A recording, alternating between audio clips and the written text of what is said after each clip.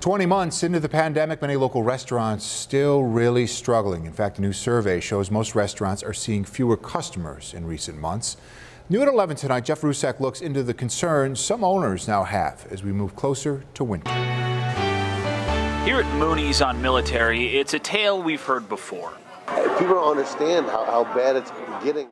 On Monday, the restaurant had to close. They simply didn't have enough staff. And according to the owner, Chris McCann, finding people to work remains close to impossible. I had 15 interviews one day, one showed up, and then the one that showed up, I hired, and he didn't show up for his first shift. The New York State Restaurant Association releasing polling results that shows a similar story throughout the state. Of 206 restaurants that were polled, 62% have seen slower business over the past 3 months. 71% say sales are down from pre-pandemic levels. 78% say they don't have enough staff to keep up with demand.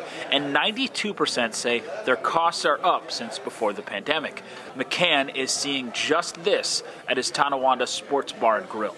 It's not about making a profit right now. It's about surviving for us. 67% of those restaurants polled don't believe their situation will get any better over the next year.